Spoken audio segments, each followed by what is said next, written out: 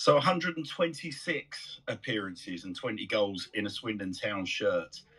Player of the Year in 2006, a senior pro that helped lead Swindon Town to a glorious promotion. 4 years of impeccable service to Swindon Town Football Club, both up front and in central midfield. A sheepskin on the pitch, a breakdance on the pitch, and now our head of youth coaching. In the summer of 2021, this gentleman was arguably our shining white knight in our darkest hour, playing a leading role in saving our football club from an oblivion and helping us put foundations of our current promotion push in place. Ladies and gentlemen, I give you Lee Anthony Peacock. Lee, how are you? I'm all right, mate. Can you hear us okay? Can hear you loud and clear, buddy. How's tricks? I hope you're well. Yeah, good, mate. Good. Sorry about yesterday, obviously explained, but here we are. Happy days. Yeah, Lee, you don't have to apologise to anybody, mate. Anyone whatsoever. Tyler, my co-host, is with us tonight. How are you, Ty? I'm absolutely cracking, mate. I'm sure you are. And also joining us in the Wingman Stakes, making his Tom Broadbent Lounge debut, none other than Archer Hanrahan. Archer, how are you? I'm not too bad myself. Wonderful. So, Lee, the format of the show is we have, for the past couple of weeks, been collecting a whole bunch of daft questions that we're going to pin you with, mate, over the course of the next hour. So get yourself a brew, settle yourself in, and enjoy the ride, mate, is the best way that I can put it. Yeah, happy days. I just going to say from the off, any questions that you've got from Alex Veach already, make sure you bin, because they'll be leading into dark areas that I don't want to fetch. I said I've got no kind of rules on any, but I'm not bothered about any question at all. But then he told me he's put in a couple of questions, and they just lead to places you don't want to know, if I'm totally honest. So, all right, duly noted. Maybe we might have one or two from him, but we'll see. We'll see. I quite like the idea of having my guests slightly nervously. I quite like that. But we'll keep you on your toes throughout. In all seriousness, putting the banter to one side, Lee. I've got something I'm going to read to you, right? And if you haven't got the tissues by your side, mate, make sure you do. Brace yourself. So listen to this. Lee Peacock, the player, was a catalyst, a person or thing that precipitates an event. In the seasons he was on the pitch for Swindon Town, it's the perfect word to describe him. The promotion season was owing so much to him and his performances for our great club. Lee Peacock, the model, never got going and peaked at a sheepskin coat and a monthly subscription to Heaven's Inc. Lee Peacock, the man, is where things really take off. Lee's been a firm favourite from his playing days, and his return was welcomed by everyone. The time that followed can't have been easy for anyone working at the club. It's not a time anyone wants to dwell on, but we will forever be grateful to Lee and those that stood by our club in the most difficult circumstances. He and they kept us alive and gave us more than a fighting chance. So quite often, big personalities have enormous hearts, and it's a category that Lee has cemented himself in. His efforts will never be forgotten. He's a personality admired by myself and many, many fans I've spoken to. So thank you, Lee. We hope to see you around the foundations of our club, rebuilding it as we go for a very long time to come. And there is a pint waiting for you at any time. High praise for you, Mr. Peacock. I asked the chap who's been a season ticket at Swindon Town for many a year, Ash. I asked him to pen a few words to just sum up what you mean to us, and I think he's knocked that out the park, mate. So I just wanted to kick off by, because I could sit here, Lee, and say thank you I could just keep repeating those two words. Thank you. You and I have met on a couple of occasions. You and I met before the purchase of the club took place, and we met very briefly since the purchase of the club took place. And I've had the opportunity to sort of say, I hope everything works out. And now I'm having the opportunity to say everything very much has worked out. And I'll tell you what, mate, you literally were the part of the glue that held us all together in the summer. So, mate, I think Ash has just summarised that brilliantly. I hope you're crying. Yeah, no, that was amazing. I mean, listen, there's a lot went on in the summer, and I was part of, honestly, an amazing team of backroom staff, and then I think Hoops is on here just now. From the kit men, the people in the offices, it wasn't the case. We weren't coming in to go, we're saving the club. It was completely opposite. We were coming in because there was a job to be done. We'd not get paid. We don't want to sit in the house. We know that things have to keep going because the club, from the outside looking in, people are saying the club's a shambles. The club is not a shambles. It never was. The club is the club. The club is the stadium, the fans, the pitch, and everything about it. It was the other things that we don't need to mention were a shambles. So it kind of upset me / annoyed me the fact that, you know, the club was getting the kind of heat and the kind of press, and it was nothing to do with it because I attached so many great things to Swindon Town Football Club that it just really got to me. And I was going, but this shows the caliber of the club when you've got every single person in there.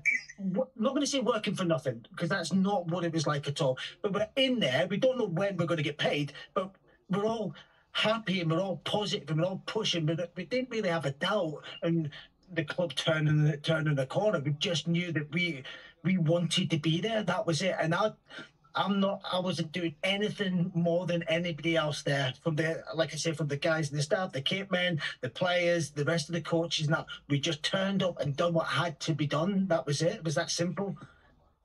Oh, Lee, it's amazing to hear you be so humble. I mean, brilliantly. We had Hoops and Jonah. I mean, those guys, as of you, mate, we've got an open invite to come on the show anytime. And I'll tell you what, the one thing that seems to link you all together in that respect is you all pretty much say exactly the same thing. And I'll tell you what's lovely about it is we as fans we've got a very different take on that, because it's all very easy to say, I'm just turning up, we're just doing what needed to be done, this, that, and the other. But as I said to you in the build up to this show offline, your role in keeping everyone's mental health on an even keel, because I think it's very easy. As someone that worked in football for 20 years, that was myself, it's very easy to lose sight of the fact that obviously the football club plays such a key role in everyone's day-to-day life, their well-being, their mental health, their sense of satisfaction. You only have to see what happens off the back of a win on a Saturday. You know, we float through the rest of the week unless we lose on a Tuesday night and I follow, but that's a different story. So, mate, it bowls me over to hear you boys talk the way that you do, and girls, of course. All I would say is I hope you enjoy tonight, mate. Whilst the questions are all going to be a little bit daft, there's a fairly significant list of people that will listen to you live tonight, will join in with us tonight. But also, there's a bigger list of people that will listen in over the kind of course of the week, sort of that follows this, that can't tune in tonight. Okay, I mean, it's a Friday night. We know what the priority is on a Friday night. Yeah, exactly. So just go back to it. Just like those words, the kind words that were said when you put that together. That just, I mean, it honestly means the world to us. You know what I mean? It's not about being appreciated, because I don't particularly look back in my playing career as anything other than I just kind of worked hard and that was it. Nothing kind of special. And you kind of forget special moments. If I'm totally honest, I didn't always appreciate or enjoy it. So I think, like most players, you're kind of, some people are Marmite, some people like you, some don't. And I think the only thing I could do to control or contribute at times was work as hard as I can. And again, that's not good enough for some people, and I get that, and it isn't entitled to the opinion. But the few people that I do speak to, obviously living in Swindon, that everybody's always so kind to us, and that's the reason why I was so desperate to come back. You know, because I feel like this is the first place I really felt like home, you know, and I've never wanted to move. Obviously, my kids and that are growing up here now, and it's just somewhere I never wanted to live. When I left the first time, when I left as a player, long story short, like I was kind of crying as I left, because I don't want to do this. I don't want to go. And it's not that I didn't want to go Grimsby or anything like that. I just didn't want to leave this club that felt like home, you know. So, but I go back to it. Yeah, the kind words are massively appreciated. Lee, you're very well. Listen, mate, there's one thing that if I had the opportunity to speak to every Swindon Town player or every player that joins Swindon Town, I would say these words, and invariably Twitter gives me an opportunity to do that. And some people respond, some people don't, but it goes along the lines of this. If you play for the badge on the front of the shirt, we'll remember the name on the back forever. And that's the reason you're so well regarded.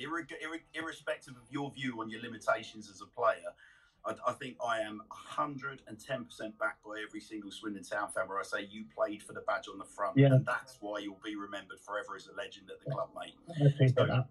Well, you're very welcome. So, listen, the way we like to run tonight is we want to try and get under the skin of what really makes Lee Peacock tick, all right? And if we don't do that by the end of some of these questions, mate, then I will have failed.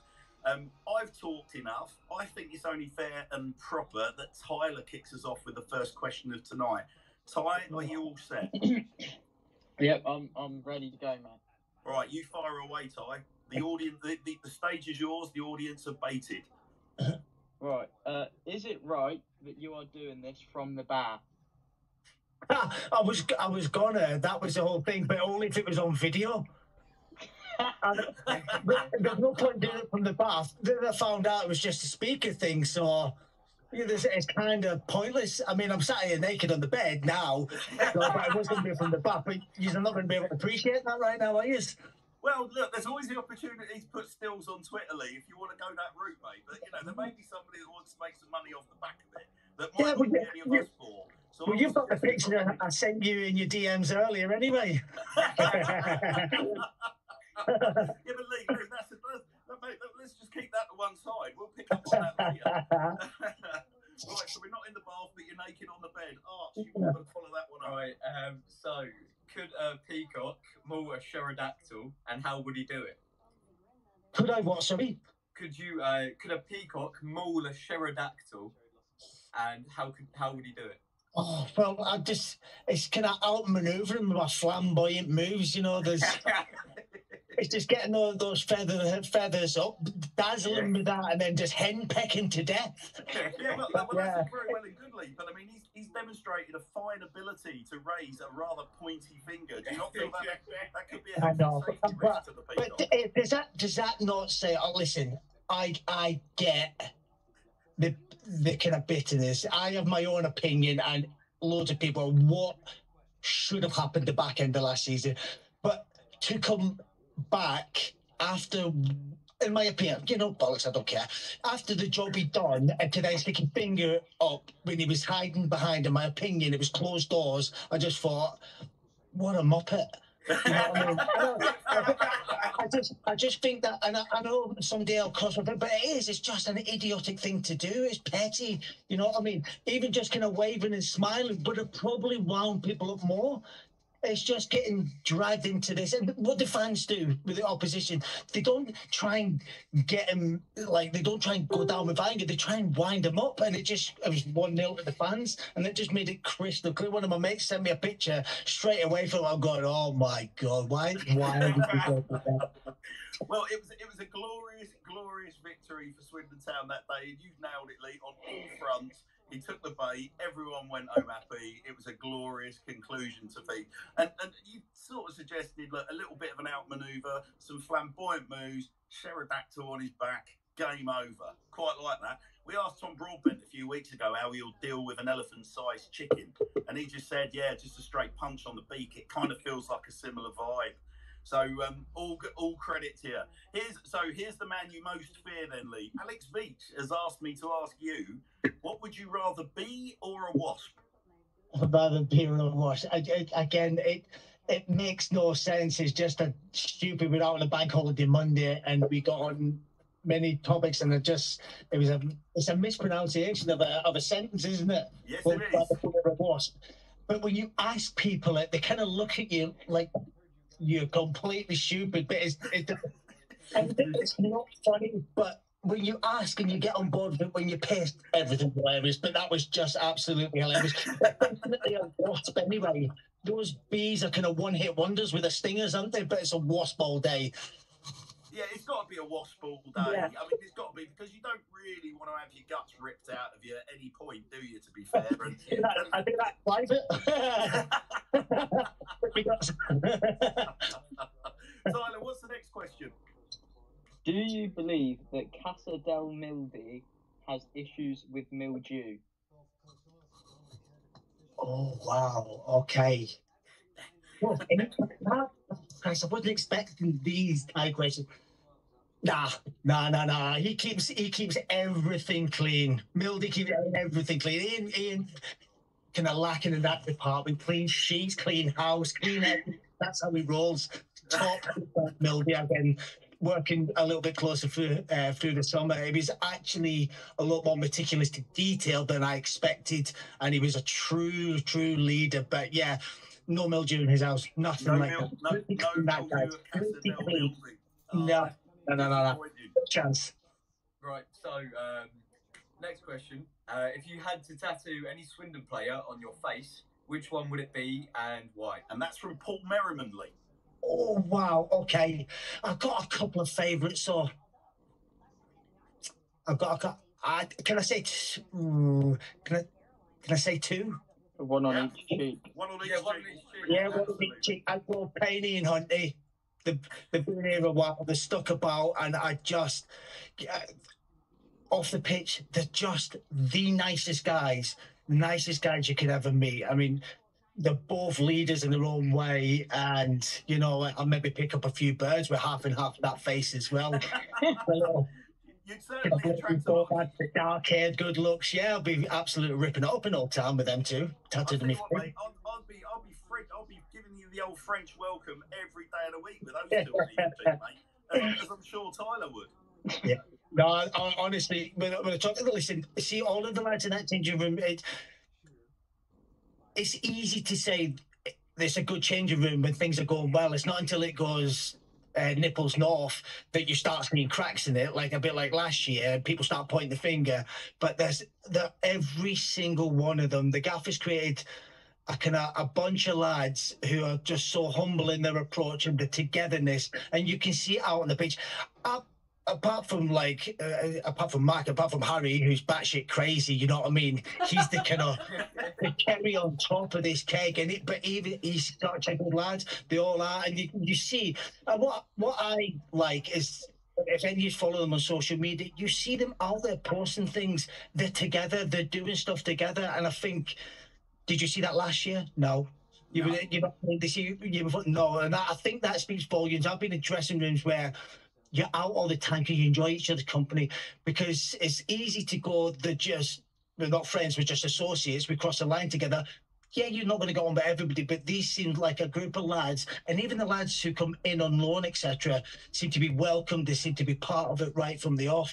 So it's credit to them, and the core of the players are there to be able to establish that kind of environment for people to come into.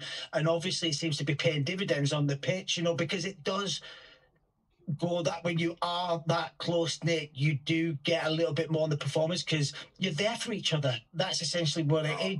Each other more than just because you put two midfielders or two strikers up there together. There is a level of competitiveness there, and you get them out competing where you've got our boys in there, and everybody's. The roles and responsibilities are crystal clear from what the gaffer set, and they enjoy doing what they do for the team and for each other. Yeah, there's some big bromances going on in that squad. Yeah. Lee. You can see it a mile off. And like I said, mate, I think it would be a very smart move to get both of those tattooed on your cheeks, mate. There's some big opportunities out and around town with those two plastered all over your face. Here's a question for you then, Lee. This one's from Dazza. He said, now, Lee, together, you and I were once rather worse for wear at Tiger in Gunwharf. And you told me about a player we had on trial who would be the best signing the club would ever make. Do you remember who it was? Oh, the easy one could be Charlie Austin. Yes, that really would be something, wouldn't it? That would fit the time period if it was Charlie Austin, because he came in on trial and it was like he just couldn't not hit the target. everything he just went in and trained. It was like, oh my God. But I got close friends, but essentially he was kicking me out the club, the little turd. But I appreciated how good he was, and I kind of helped with him, and we got on really well, obviously. But I try to think. I mean, no, Yeah, I I'll tell think you what, Lee, I'll jump in on the Charlie Austin thing. So it was an interesting time for me when Charlie was on trial and then began his career proper at the club, because yeah, I was part of the business that was the main sponsor of the shirts. You remember the 442 yeah, years. yeah. And what really struck me behind the scenes was how many people took credit for for finding Charlie Austin and getting him to the club. I think I had conversations with Budgie, with Danny Wilson, with Ken Ryder, with Nick Watkins. Whole host of people take credit, and I feel that we're on a similar vein with you there, Lee. I quite like that. It's because there's some consistency. No, I mean, I just knew when he come in, you could see the things he done. It's like, I don't know. I've played with strikers before, like Jamie Curran, for instance. Great striker, born idle, wouldn't move.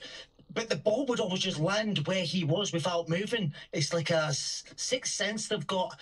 But Charlie was, and he could, the thing that with Charlie that was different, he could, he just hit things from strange angles. And because he's doing it, keepers and defenders, I think maybe that's the rawness of coming from the lower leagues where he'd been playing previously. He was just getting snapshots that defenders expect you to go a certain way because you're coached. Get out your feet, your body shape should be this, blah, blah, blah. And defenders and keepers can read that. So when you've not been coached that and you're really unorthodox, it catches everybody cold. And that was the thing that stood out for me. There was, and he just like, you never see him hitting it over the bar, and it just the right place, right time. I know Bournemouth were meant to sign him, and they couldn't afford his contract of something like, I don't know, it was like 500 quid a week or something like that, and they couldn't. They were struggling at this time, so they missed out, and we got him. I'd never heard of him. I'd heard about his goal ratio and everything like that. So, yeah. Other than that, I wasn't too sure what it, who this other player could be. Has he mentioned it? No, I think you possibly nailed it, mate. I'm sure Dazza, who has posed that question to you, would probably agree with you. Interestingly enough, about Charlie Austin, I was also very lucky to come and watch a training session, and it was about the time that we had Thomas Dosserby on the books, and I remember watching him engaged in a bit of shooting practice after the game, after the training session, sorry, and I could not believe the ferocity of Charlie's finishes in comparison to an established Senegalese international who literally was struggling to hit the target. Charlie was practically breaking the net with every single strike. And also, even though he was in training, he was celebrating every goal like he had just scored out on the county ground. So he just loved to score a goal, didn't he, the lad? Loved it. Yeah, he did an absolute hammer of a strike with kind of limited backlift. But yeah, it was. I was only there limited time, but you can see the quality there. But yeah, no doubt I was talking crap in Gunwharf and just trying to soften the blow for him taking my place, really. Oh, it'd be a great sign. It would be the greatest player ever. It'd have to be to take my place. It's kind of when I was leading it on that night. So yeah, you signed your own death warrant there, Pete. Well, Tyler, do you want to give us the next one? Well, it's sort of about me, isn't it? It sort of is. I don't mind asking it. Oh no, I'll far away. It is no worries.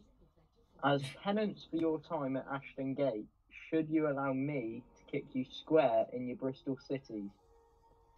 So, because of my time there, should I get a kick in the back wheels? That is the question. But this is what I don't get. This is people say that, but I never saw the rivalry between City and Swindon. I didn't, not until I commented when I came back here. But not that. All I seen is we had a communal passion and hatred for Bristol Rovers. I saw it more as a family together. We can pull together and really hate them. So, that is bold. Yeah, it doesn't sit comfortably with me, that, Lee. I think you're reaching a bit, pal. Yeah, but did you hate City more than Rovers? Definitely. Well yes, 100%. 100%. Really? It's weird. I've met, Yeah, they'll be back. I've met a few who've got the equal passion for hatred for Rovers, but I can't stand them. I can't stand them. Yeah. It's a very, very strange relationship between Swindonians and Bristolians. But I mean, Lee, me personally, there's some family history there because my uncle used to be a steward at the county ground. And in the space of one season, he had his car staved in. His brother was given a shoe in. He had a brick thrown at the back of his head from the terrace. So that my disliking for Bristol City is probably a little bit more personal. But I thought that was going to be an ex-wife story there. But sounds true. Yeah. I mean, what's your take, Tyler? Do you think we should? Do you think Lee's got an interesting formula there for how we should tackle Rovers, or is he hopelessly wide of the mark? No, I think for the first time in his career, he's wide of the mark. See, I've just never known it because I know obviously Swindon got a hatred for Oxford. I'm not going to say actually I do. I can't stand Oxford for all. But I never played against them for Swindon. They were always kind of non-league, and we were kind of League One, League Two. So I never had the privilege of playing in that derby. I didn't play in the City game, so I didn't experience. I played for City against Swindon, but I didn't play for Swindon against City, so I didn't experience that. But the Bristol Rovers, because I remember the year we went up, we went Bristol Rovers, and one of our older, and it just summed them morons up. One of our older supporters who went through got roughed up, to say the least, by a couple of younger Bristol Rovers fans on the day. I remember that was when we went over at Bristol, and I just went, it's not a shock, it's a disgrace. But for me, it just didn't feel like a shock. I felt like that's kind of what happens with them. I see. Well, all right, look, on a similar vein, Lee, Mike Dixon has asked me to pose this question, and there's links to your old strike partner Christian Roberts in this one. Is Lee Peacock jealous that he also used to play for City, but is all right now? But you never got any acknowledgement of that in a song. Yeah, but I actually am all right now. He never was. I don't know. Robbo's become a complex character as well. I think you do now. No, I don't think about he's all right now. But like, is he all right now? It's more of a question about Robbo. But he's. I don't think I had a song. I don't think I've really had a song anywhere. Just like my name doesn't rhyme with anything. Don't worry, we'll fix that for you. We'll fix that for you tomorrow, Lee. That's not a problem. I wrote a few songs about myself that I can share with you at some point. Go ahead, Lee. Like the stage is yours. I'll send them through you, mate. One or two raps, if that helps. I don't know. I can get Archer to drop a beat for you, mate, if you want to go for it. Just say the word. Say the word. Right, enough of that nonsense. Archer, what's the next question? Got a question from Green Pumice. Was Danny Wilson a manager you looked up to? No, Danny Wilson was about 5'2". Yeah, until he let me go, 100%. I loved him until that point. Obviously, I had him at City, and he was different class, and then he come in, and he was a good manager. He was fun and everything, but he changed like a lot of managers do. He went to City from Barnsley, still do you know what I mean? He's still on the high managerial, but by the time he got to Swindon, he'd been like a Hartlepool and everything, and been in the fight. And I don't know, he just kind of changed to a degree at that point. But yeah, I've got essentially, what was it? Probably about 6 years I played under him in total, and I loved it. There was never a bad time. He was always completely honest, even towards the end. As gutted was, and a kid, but he was just so honest with his. When I was leaving, the club were amazing with me, considering what happened. Won't say what, but they really looked after me because, like Watkins and that, are going. There's 6 of us or 7 of us were leaving in that January window, and he goes, "We're not doing this with the rest of them. We're doing it with you because of your service to the club," and I massively appreciated it. You know. I'd had my second backup at that point, and I think I know Danny with that because he told me not to get the back operation. And I went and had it because I was struggling, and then I had a problem with it. I had to go in again, and I was just never the same again. But yeah, I don't know whether that kind of tweaked him a bit to the noise. But again, I loved it. Loved my time under him. He coached decent football, good football, and I just don't think he always had the team to take it. I know it's City as well. We just didn't quite have the edge to fulfill the potential. You know what I mean? Yeah, I completely get you. And obviously, one kick away from it was an interesting take. There's many a fan take on what happened at Wembley, with the year of the Charlie Austin bubble. Yeah.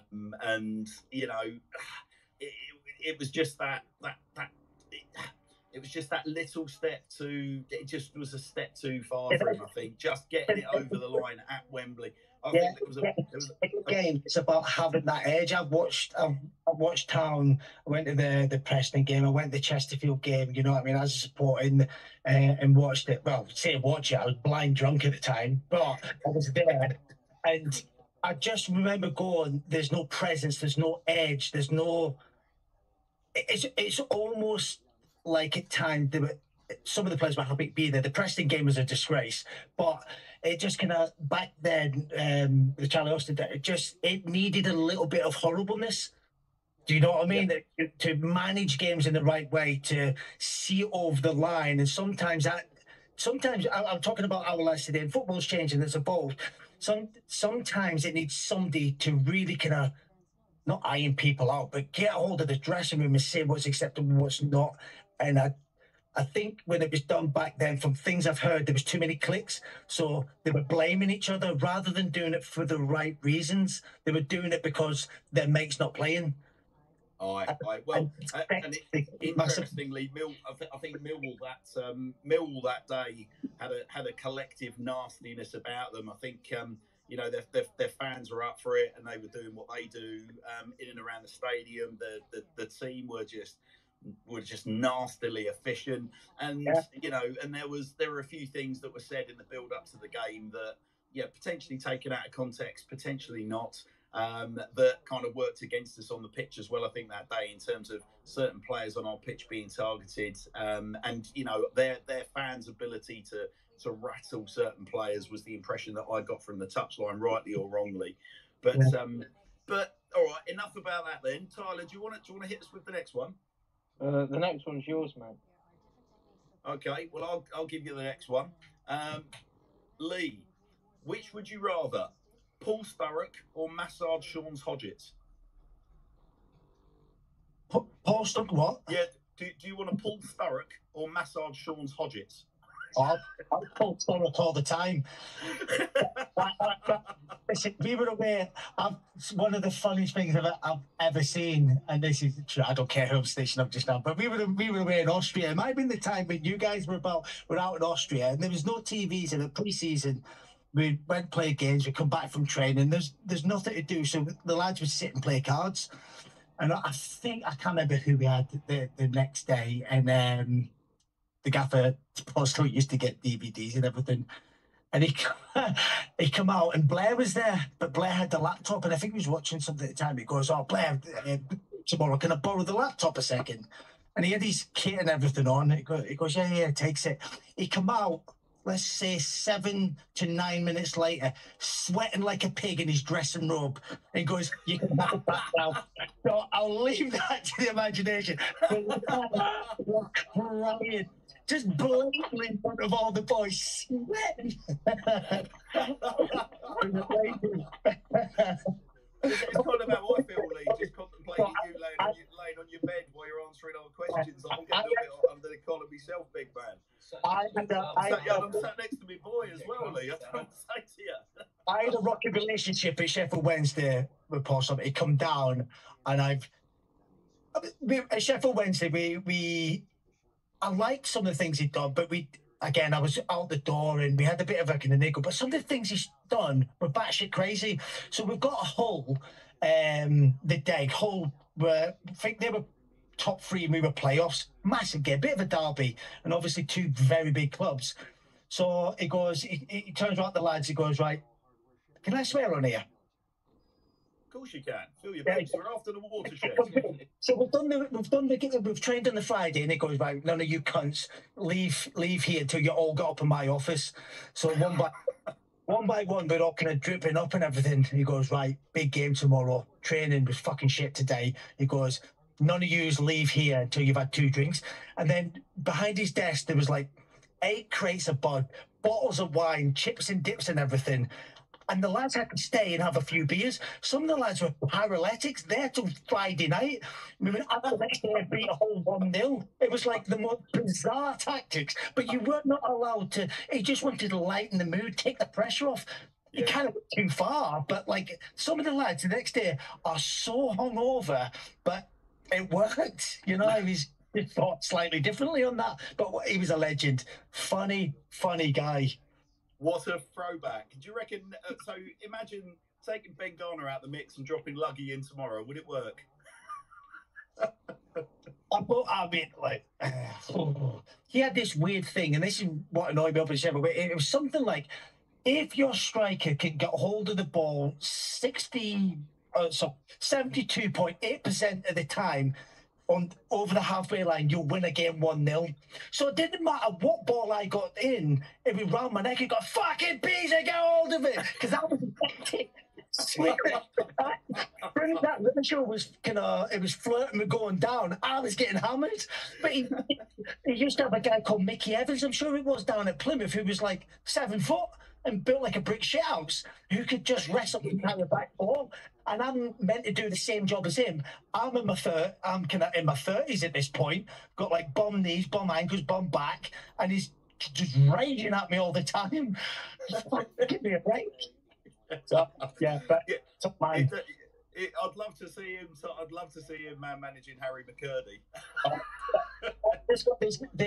I've got one thing that's still you said, because he always wanted the fittest team, and that's how he knew he would he could get through seasons, because you have highs and lows, and you have a look at the data from our lads. The work rate's phenomenal. When they work to highest, they win their games. I was looking at the data during the week. Anyway, he'd say all the time, no matter what, days off, doesn't really matter. He had the most disgusting runs you had to do. And I just remember every Tuesday, we'd kind of ask, what's going on, Gaffer, what's going on? I go, don't you worry, I'm going to fucking pump you. That's all it was. You're getting fucking pumped today. Like, oh, no. Yeah, you got. I can see it a little bit. Lou. Well, so when I first started supporting the club, Lee, we had Lou Macari was the gaffer, and he had a fearsome reputation. And anyone that's in our listener list tonight, and anyone that's going to be listening to the recorded version of this, will all be aware of the legend of the first team squad sprinting round various areas of Swindon, hill runs, bloody circuits, the lot. And he had them all out on the tarmac, running around the town. So, I mean, as someone that's a Swindon fan that grew up in London, I missed all of that. But yeah, mate, it's fabled. So I'm pleased that Luggy put you lot through the ringer. Tyler, do you want to hit us with another question? The next one Archie surely has to do. Oh, you want? All right. Where is it? Here we are. Where are we? Is it true that Harry Parsons knows? Harry Parsons knows. What they try to say. Oh man, yeah, Harry knows. If anything, he's a great. Harry Parsons definitely knows, and Harry Parsons is, without shadow of a doubt, going to become a Swindon Town legend in my eyes in the next 3 years. He's got everything I think he needs to get to the top, and I think once one goal goes in, he won't stop. No, listen. He can play multiple positions. The difference between him, and this is where we want to get the academy, is kids coming through with passion for the club, and he's got it. And he's got it in spades. He's always had that competitive edge. We had to. There was a point where his anger was taken over. I'm going back a few years ago. I remember still speak to his mum and dad now. They're great parents, really supportive of Harry. And he's had speed bumps that have really challenged him as a personality. I remember we got him. was pent up angry all the time, and we got him so level-headed. We got him into this kind of leadership role. I remember playing down in Southampton. We beat them, I think it was like 9-1, and the last kick of the game, their lad went through, broke his ankle. Now, the old Harry Parsons wouldn't have turned up next game Tuesday night up at Cirencester. He rocks up, boot in hand. He wants to be part of the team. And that there was, I saw the change in him, you know, because he wanted to be part of something. And I saw him grow, and I've seen the frustrations of going with the first team and be back with the youth team. He played for us in the youth team against Oxford, him and Mo.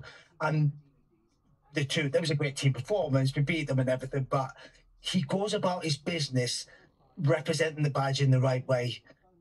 Well, it's a dream to hear it. It's a dream to hear it, Lee, and we tip our hat to Harry because he was obviously one of the fabled five that hung around in the summer, and we appreciate that. Certainly from a contractual point of view, he could quite easily have thrown his toys out the pram and walked away. So everything that you're saying, I think, just sort of shines an even brighter light on the kid. And you'll know, Lee, that he's a very, very, very popular lad amongst the supporters. So I'm very popular as well. This is the thing. If we're going back, there was a kid with anger and attitude and everything, and we worked. And basically, I turned round. I goes, "I believe why you're going to make it." I remember speaking to my dad. Goes, but if a first team manager comes down to sees what you're doing, basically he punched one of the Cheltenham. He got punched off the ball, and I saw it, and he just turned around and twatted this kid. I appreciate it, and he caught him an absolute beauty as well, to be fair. I'm semi-proud of it, but I had to do my job at the time. And he caught it, but this was ongoing. He was in the game for like 15% of the time. That 15%, he was like a 9 and 10, and the rest of the time, he'd fluctuate between a 6 and a 3, inconsistent, angry and everything. And then I just watched a kid, and I'm so proud of him.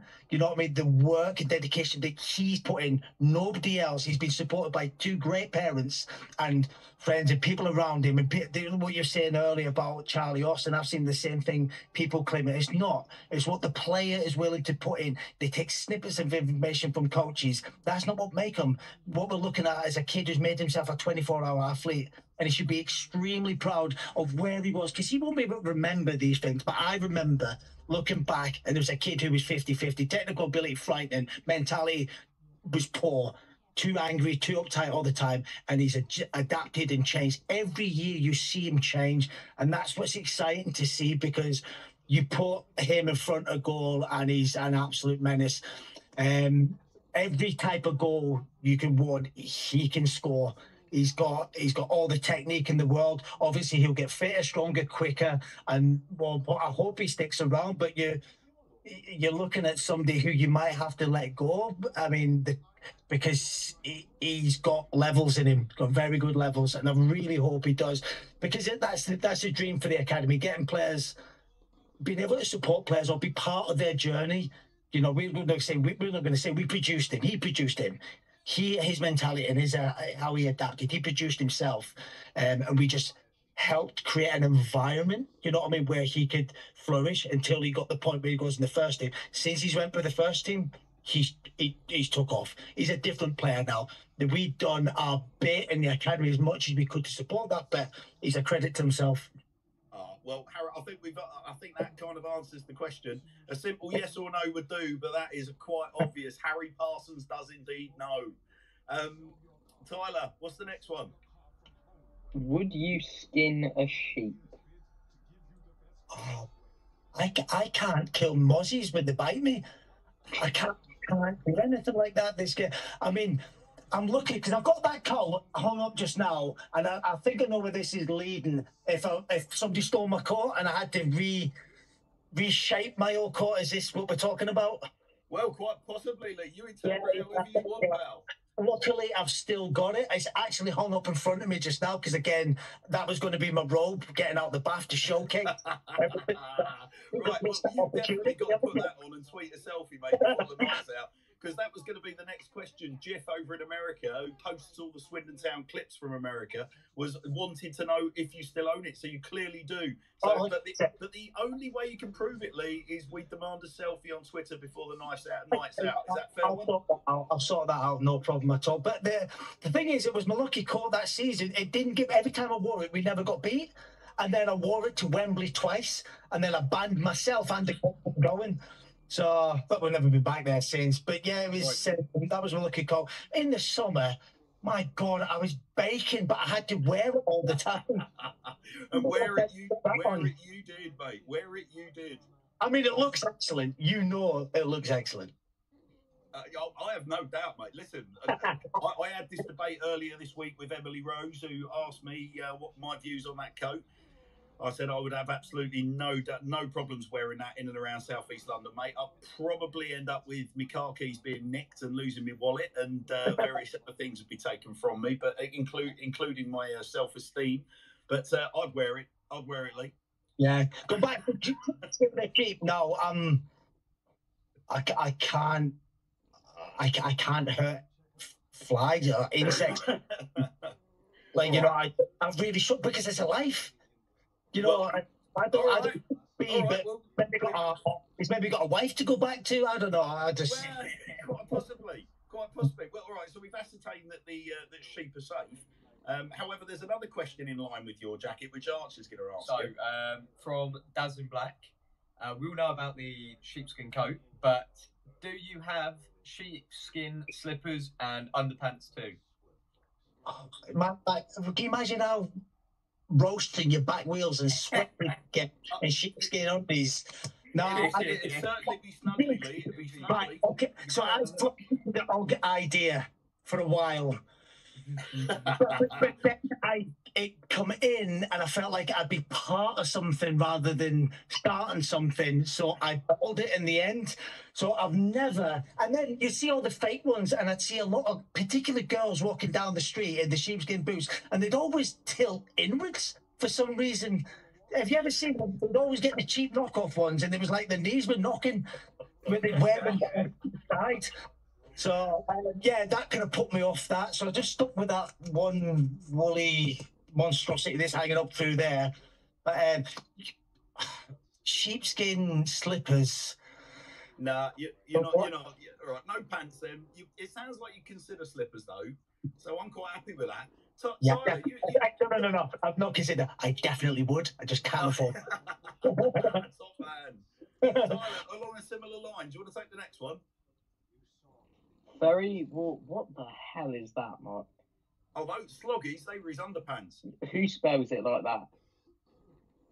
That's criminal. That's what they're called. That was the brand. Yeah, all right. Ferry wore sloggies, you wore a sheepskin. Who did end of season sartorial celebrations better? Mine, 100%, because mine meant something. You're doing that. All he was doing was trying to get people to look at his nudger. That was it. He back all season. Look at me, I'm doing sit-ups for bag of rope, and then he wants to get his kit off. Mine meant something. His was in vanity. See, I often questioned Cy Ferry about whether or not, because I seem to recall that we had a bit of a deal with Sloggies at the time, and he wasn't the only person that was being paid to wear his pants. So I'm a little bit cynical. I think he did it for the cash. So maybe it did mean something. Maybe it did mean something. He sold his soul to the devil. The thing is, when he done that, he didn't go out naturally. He was in the tunnel windmilling it first to get a little bit of length before he got out. There's no way he was going out just with his flaccid pecker. He was just windmilling about, getting some extra blood in there before he had photos taken. All right, well, listen, I'll take the next one. Right, you're a proud Scotsman, Lee, a proud Scotsman. Oh, well, I'm a Scotsman. Yep. Nicola Sturgeon, Jimmy Cranky, Susan Boyle. Shag, marry, avoid. I shag all three.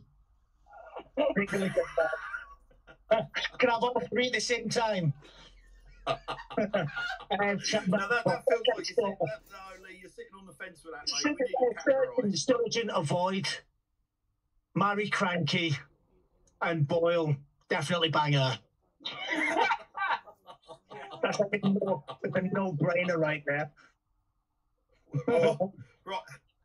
All right, mate. Listen, we've got a quick fire selection from our friends at the Great Western Reds. These can be simple one word answers, Lee. Are you ready?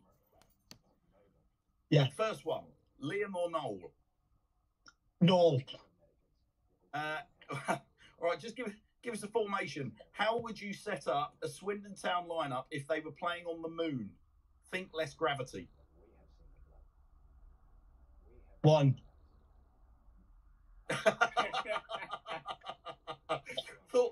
What are your thoughts on Garden Gnomes? Static.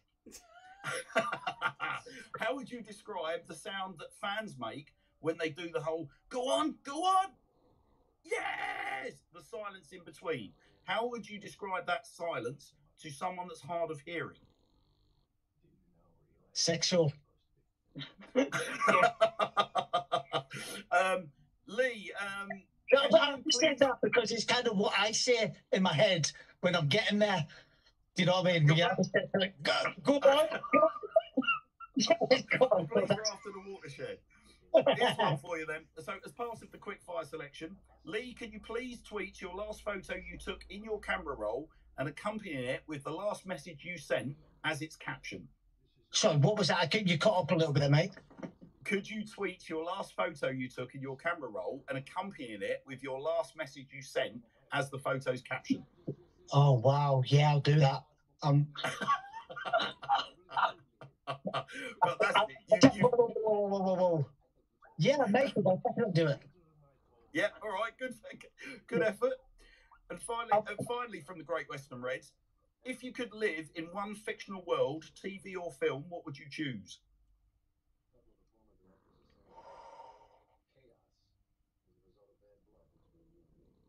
Stranger Things. Very good.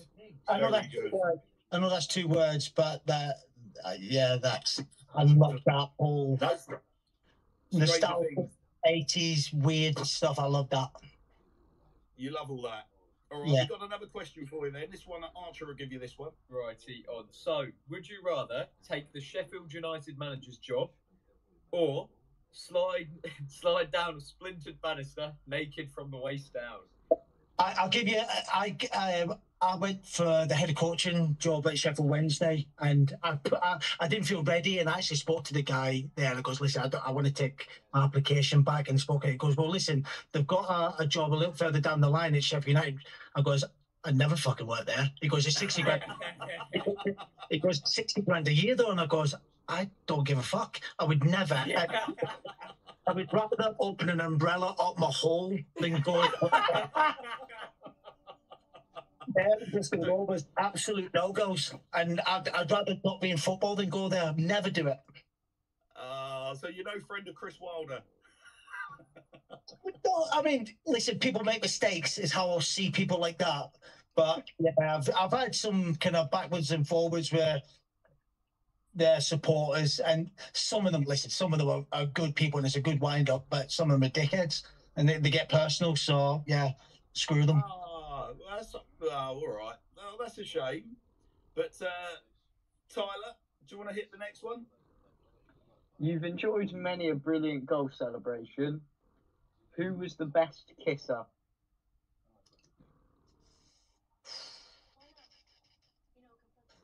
But honestly, I'm sure there's a your mum joke in there somewhere, but I'm not going to put down that. Best kisser. I've kissed. The weird thing is, I've kissed loads of lads on the pitch. Yeah, but who's kissed you the best, Lee? Whose kiss was most gratifying? JP McGovern. But I'll also say he's literally, and this is close on in the in nightclubs, and when we used to go to the spot and that, he's literally the best lap dancer I've ever had. It's phenomenal. JP McGovern lap dancing. He's got moves, the lad. All right, well, here's a quick fire selection for you. This one from Will Cullinane, who asks, Lee, who is your best stroke worst player you played with at Swindon Town Football Club? Christian Roberts. Is Worst. the best or the worst? Worst. I never knew what he was doing. He'd run all the way across the pitch and then not pass and then run back and not pass and then he'd shoot and kill people in the burger van or he'd wrap it in top corner. I just didn't have a clue where to move with him. But he was effective to play with. You need chemistry. Do you know what I mean? He was a good lad and that, but you need chemistry, and I didn't have a clue where he was going at any point. But he was effective with what he'd done. So on that, worse, but not in the way, because he was a good player, very good player. But being able to link up, I was lost with him.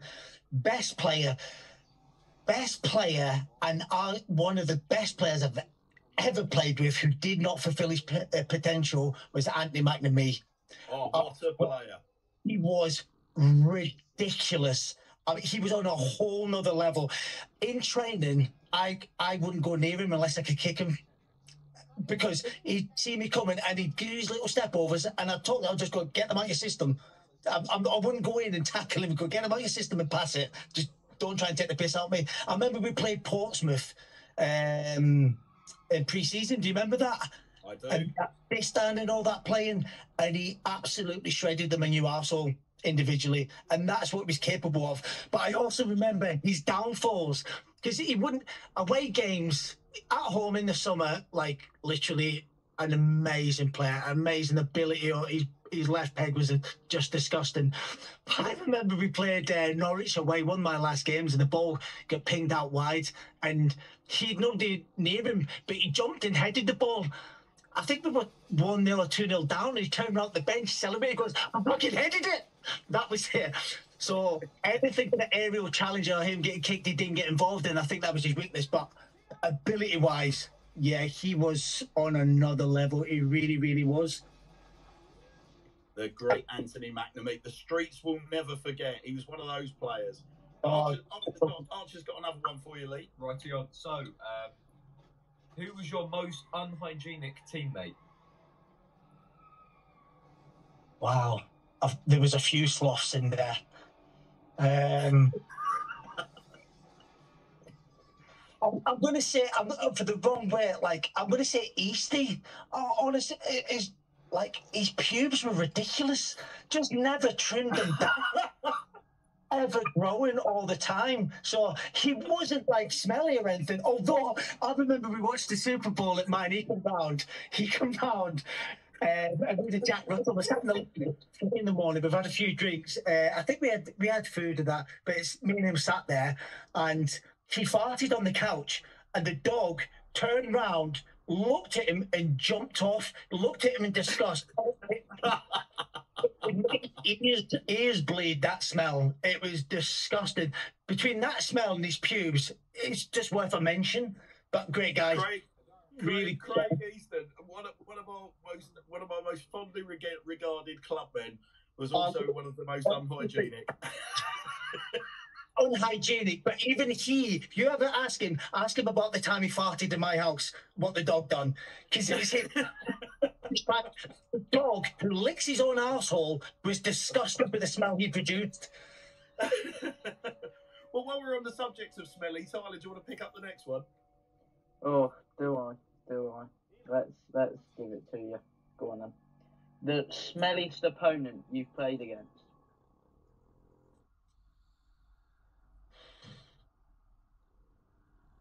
I can't remember who it was, but I remember when I was younger, somebody gave me a cheesy tash on the pitch, and it was. Oh no! I remember they'd been scratting down there and then just wiped across my top lip. And I remember you can't get rid of that for days on end. It's there all the time. And I've got this. I think that's why my beard comes in pretty well. I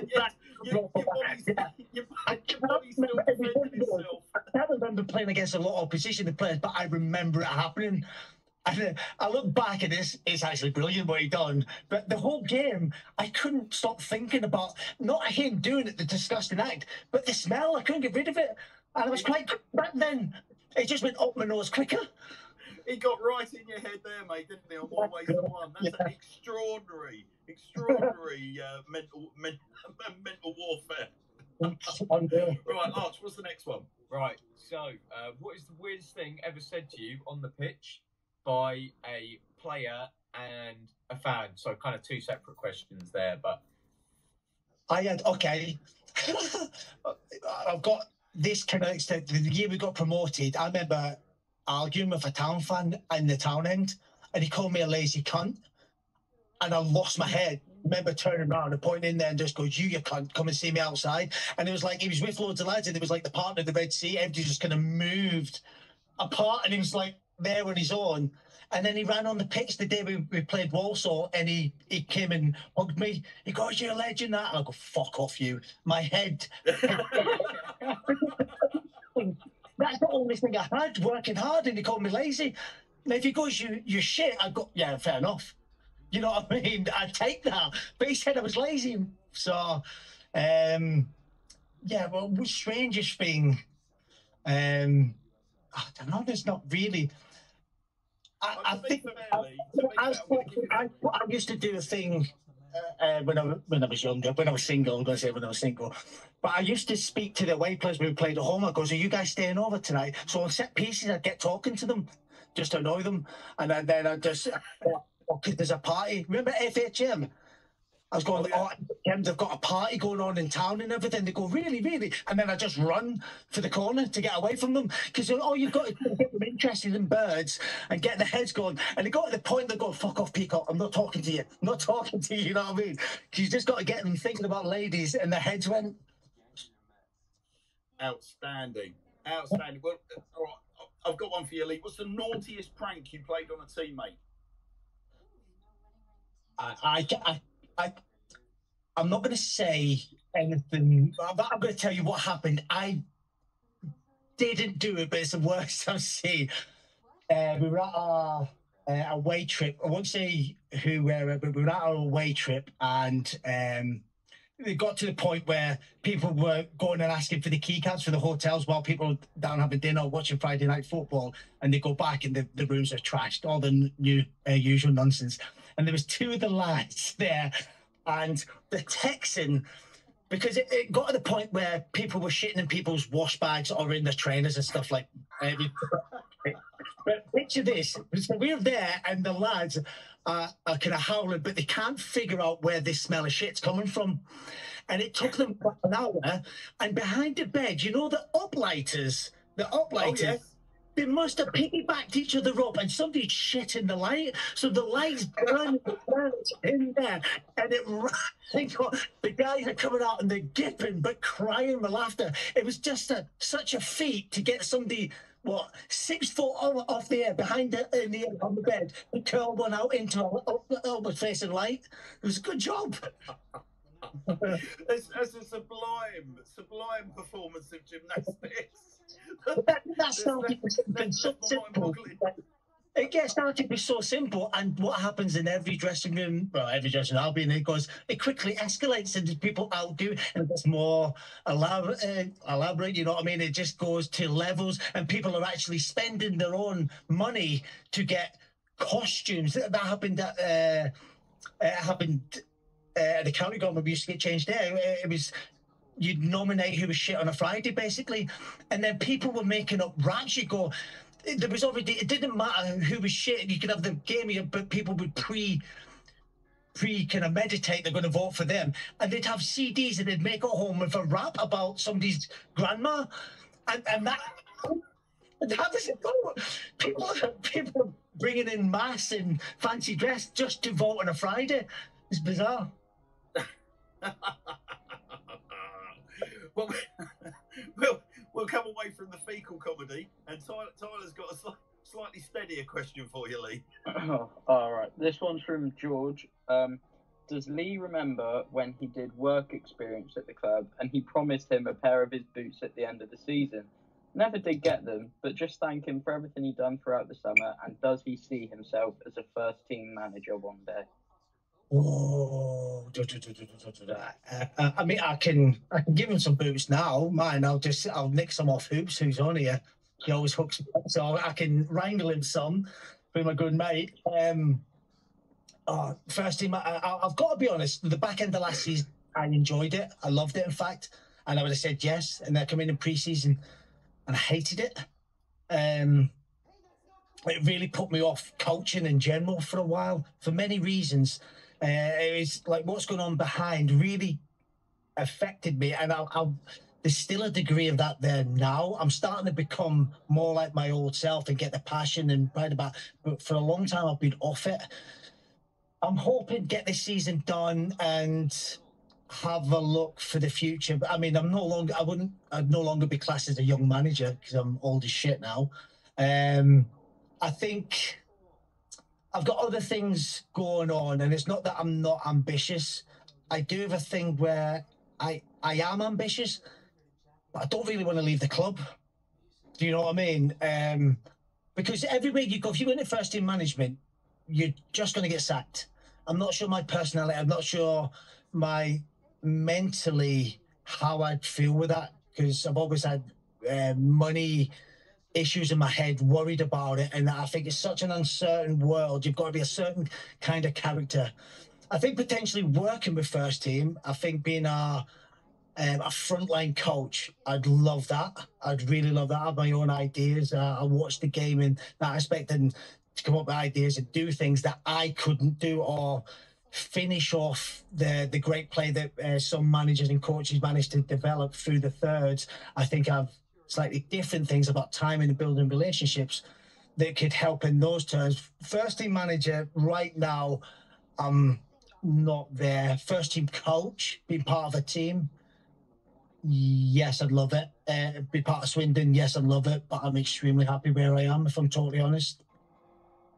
Well, listen, mate, as long as you stay attached to the club and you still got that smile on your face, mate, we're all over the moon. Yeah. Now, we're going to edge to a slightly... We're sort of nearing the end now, Lee, you'll be pleased to know. The next question involves one of your old teammates. Are you ready? Simons Cox versus Lee Peacock. Who's bigger? His head's huge. He's got like 2 foot of head. Talking about like an undercracker, he's got good girth on his wiener, to be fair to the lad. But he's another one who used to like helicopter it before you go in the shower. It's very good lad going on, actually. I'm really proud. So, and he used to shave. He's one of the first lads who would go down. I used to trim. Everyone used to trim. He used to never seen a razor in his life, but he used to go right down to get that extra inch. So he was a bit of a cheat. Bigger in the shower. Ooh, I'll give it Coxie.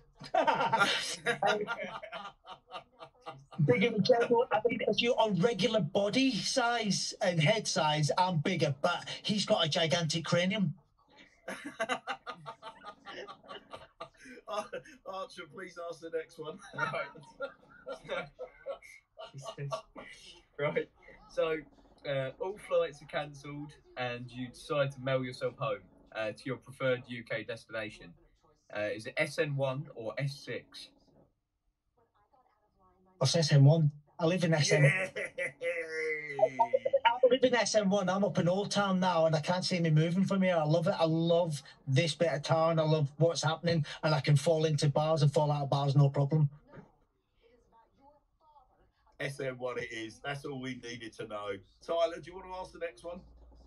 Oh, Mark shines bright, Chris could waddle, Graham can hide, and Des is a walker. But how do you feel about Harold Fleming? Harold Shipman. Sorry. Repeat the names again. I got the Des Walker thingy. What was the other one? Sorry. Mark shines bright, Chris could waddle, Graham can hide, and Des is a walker. But how do you feel about Harold Fleming? Okay, I've got a question for you then. Do you know my brother's name? No. The true story, and my mum had no idea. She, her thing when she found out was, "Oh, has he been getting bullied?" I was like, "No shit, he's called Chris."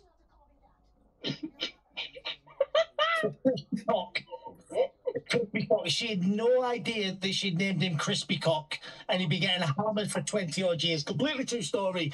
So the next thing is, I think I got off lightly. I think that's one thing that works best. That'll do me. That will do me. Right, here's one for you. It's another Scottish question, Lee. Who theoretically wins in the octagon? Danny McGran or Graham Souness? Graham Souness, absolute legend and Rangers legend. I'm a Hun, was up there. Yeah, Souness legend. And you see what a legend he is, and when he talks, people listen. So you see, like, everybody kind of arguing on like Soccer Sunday and all that. He talks and people just shut up because it's his time to talk. He's on another level in every capacity. Triple heart bypass he had back in the day and come back as angry as ever. Just about a week later, wasn't it? He had his triple heart bypass, and a week later he sat on the touchline at Wembley. Yeah, do you remember when he done the flag thing in Istanbul? I do, yes. Yeah, for Galatasaray. I think it was on the pitch at Fenerbahce, wasn't it? Yeah, who does that? That's where supporters get stabbed, and he goes and puts a flag in the centre circle.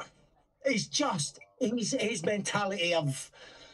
I wish I had a fraction of it. His mental strength, his passion, drive, desire. You can't coach that. It's in you, and he was just an out-and-out winner. Yeah, without a shadow of a doubt. Tyler, do you want to take the next one? I mean, it sort of follows what the last one I asked was. Does Lee Peacock to Paul Trollope? Paul Trollope. How many beers have I had? we give you a 5. We give you 5. You know, I'm at a breaking point. Is there money on the line? Is it just for banter? Or is there... Yes, he does. Lee Peacock's to Paul Trollope. Fair play to you. Archer, what's the next one? This is your. We've got 3 left, Lee. So we're going to make these good. Go on, Arch. So, is Marcus Cassidy butch?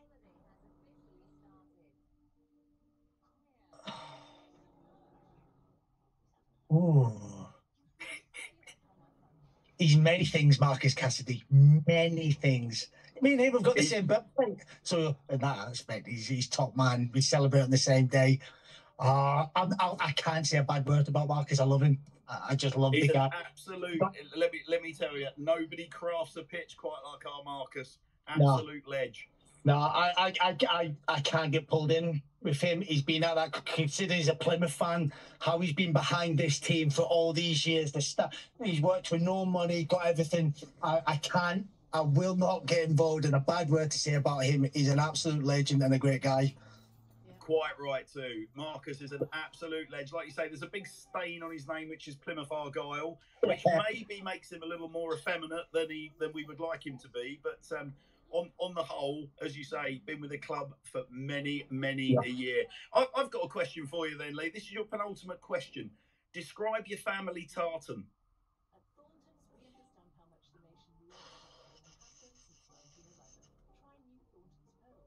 Gay friendly. Very nice. Very nice. The thing is, right, I've got no problem at ending the work, like anybody on any level, you know what I mean? But I like fruity colours. I like that flamboyant thing. I always have either that or just black, you know. So a family tartan, it'd be something that stands out. Something, I like things that people have an opinion on, that I always have done. So I used to go out with my best mate up in where I was working at a light called Cannon, and he'd come down and see me all the time, and he'd go, "That shirt's fucking terrible, it's shit," and I go, "Okay, I'm happy with it now." If he said he liked my shirt, I'd go and change. That was the because I didn't want anything like that. I had another mate called Simi, a very similar thing. He goes, "What the fuck are you wearing?" "Okay, I'm ready for town now. Cheers, mate." Well, I'm gonna make sure that comes back to haunt you, mate, or in the season drinks. You can be absolutely sure of it. I'm gonna bring some shockers down and see how far we can stretch that. My boy, what's up, buddy?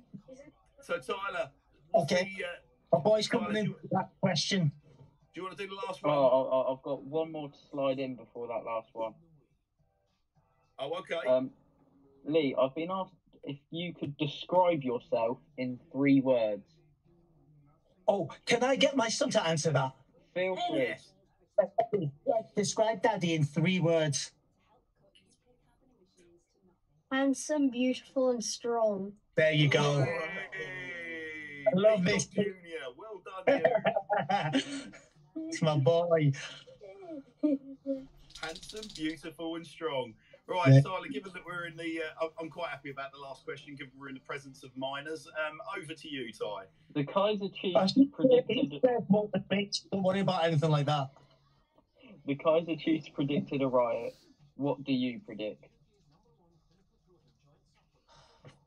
Oh. Slight breeze. It used to be Hurricane Peacock, but that was very much slight breeze Peacock. Just not going to end anymore. Oh, outstanding. Lee, those are your silly questions. Have you enjoyed yourself? Yeah, it was good fun. Really good fun. Appreciate everybody kind of turning up on here, and hope there was a slight insight to how my head works.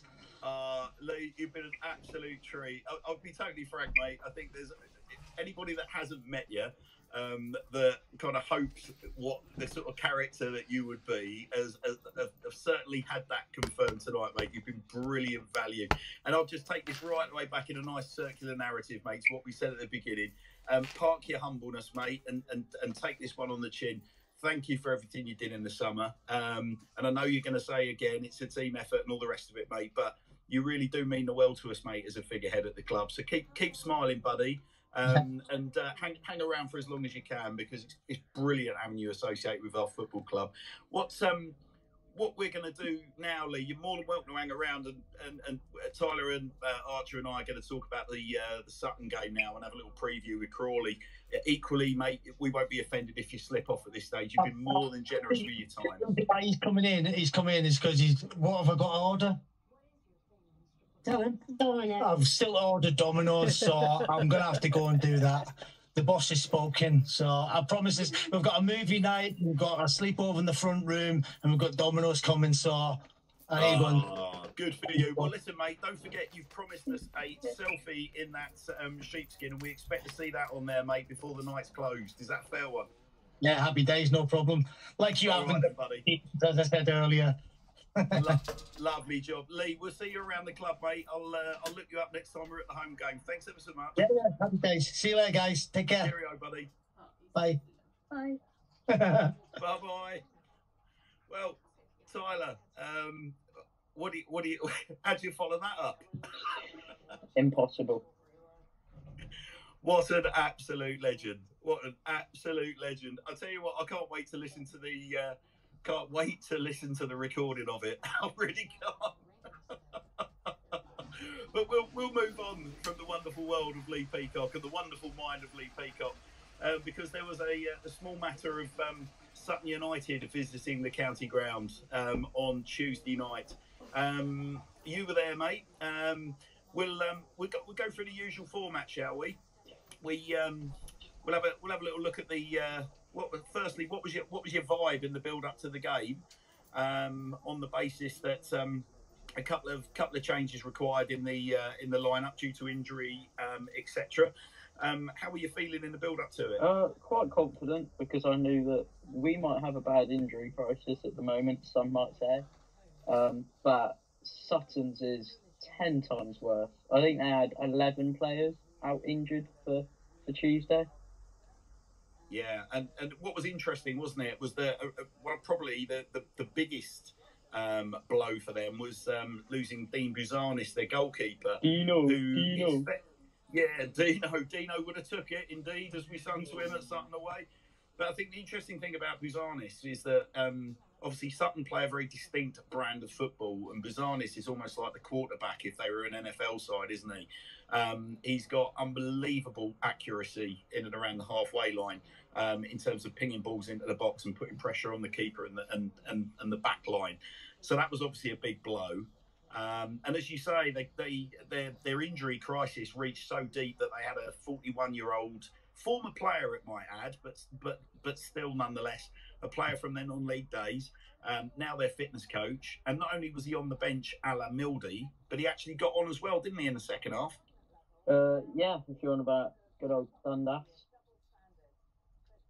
Yeah, indeed, cult hero at Sutton United. But yeah, it's never going to be a good thing, is it? If you've got a 41-year-old fitness coach actually having to come on and play a cameo towards the end of the game. I mean, you would have thought. I mean, as much as we love Mildy, we know that we'd be in pretty dire straits if we're having to call on him. So yeah, it wasn't just a sort of a token selection either, was it? So we obviously no complaints from you, Tyler, and certainly no complaints with me with Jojo lining up in goal. No, never will be. Never will be. Never will be. Akin Odimeo picked up. Now, I'll tell you what was interesting. In fact, let's talk about the formation first, because unfortunately I couldn't make it down to Swindon for the game. So I was watching on iFollow. And it's fair. Well, I know. So I am a massive plastic, mate. I am so sorry to admit. But I'll tell you what was interesting was that iFollow had us lining up with 5 at the back. Which, I mean, again, look, I don't know how well informed the people are on iFollow that actually put the squads together, whether that's something that's done behind the scenes at our club, or whether that's something where they just take a bit of a gamble, or they've got someone that thinks they're in the know. But they had us lining up with 5 or indeed 3 at the back, depending on which way you want to skin it. And it wasn't, so I essentially spent the first 5 minutes of the game ranting and raving, until Arch pointed out to me that Akin was actually playing at left back. And then suddenly you could quite clearly see that we were still playing the 4-3-3, at which point my spirits lifted and we've scored soon afterwards. So obviously we've gone Akin at left back. Now, Akin's been an absolute revelation, hasn't he? Last 2 games, I mean, he was superb against Sutton, and he was outstanding in the game prior as well. What did you make of Akin at left back? It's a weird one. I don't think anyone would have said that they expected him to do well there, but he's gone in and he's putting in a shift every time. He seems more comfortable going forward on the left as well, which I didn't expect. But against teams that are definitely up and around us, I think him at left back, he's so defensively solid there. It is just perfect. Yeah, I mean, clearly what we lack with Akin at left back, obviously it's enforced on us with Tomlinson not being available. But clearly, what we lack is Tomlinson sort of cut and thrust down the left hand side. But as you say, that's probably doing Akin a disservice, because he's still getting himself forward. And I can't help but think a lot of that owes credit to Ellis, who will come on to playing left centre midfield, and his link-up play, and indeed Johnny Williams. Because I think if Akin knows if he goes forward and manages just get the ball into Ellis or get the ball into Johnny, it's highly unlikely that's going to be coming back to him. And that's obviously going to be a big boost to his confidence, isn't it? And it probably will be a little bit more adventurous from that perspective.